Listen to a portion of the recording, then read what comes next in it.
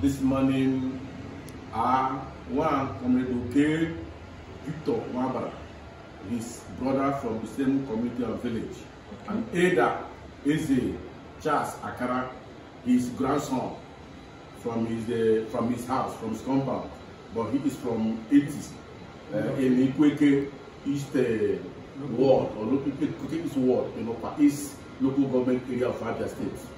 We are here this morning to decorate and share in a big way with our brother who God has blessed with a position, Commissioner for Reputable Ministries, Ministry of Information and Culture. We know that this office is the engine house of the Abia State government, and by virtue of him as a person, as a prince, he came from a royal home and had been bestowed with dignity. He came from a very humble home, came from a home that shunned corruption, came from a home that is dedicated to service.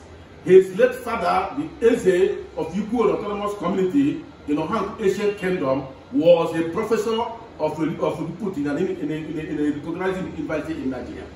They live in Owerri. His background has been very fantastic in our community.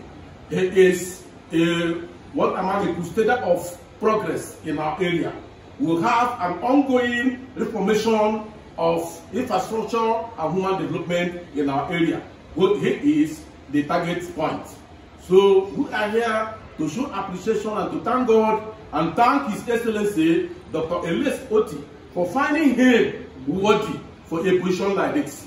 We say, may God Almighty bless him and continue to bless his family and preserve him, secure him. Even in I know that the limitations around here, but with God and with this position given to Hanko, Ancient Kingdom, nothing will happen to him because our brother will serve his tenure comfortably. He will finish his tenure and be reappointed if he wants. But this tenure, we are praying that he will finish it. They told our tradition and our area, nobody has been sacked in office before, and he will not be the first to be sacked. So we thank you and thank His Excellency, and we are here to celebrate with you people in office. Anytime you see us around here, open the door for us because we are part of the commissioner. Thank you very much. Thank you.